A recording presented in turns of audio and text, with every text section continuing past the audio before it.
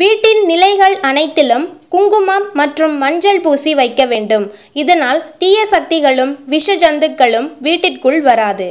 ஏற்றிய விளக்கிலிருந்து கற்பூரத்தையோ அல்லது ஊதுபத்தியையோ ஏற்றக்கூடாது. ஓம் என்ற மந்திரத்தை தினமும் பூஜை அறையில் பத்மாசனத்தில் அமர்ந்து தொடர்ந்து 108 முறை கூறி தியானம் செய்து வர எப்பேற்பட்ட வியாதியும் வினைப்பயனும் ஏற்படாது. வீட்டு பூஜை அறையில் ஏற்றப்படும் கற்பூர தீபத்தை அணைக்க கூடாது. அது தானாகவே குளிர்ந்து விடுவதுதான் நல்லது.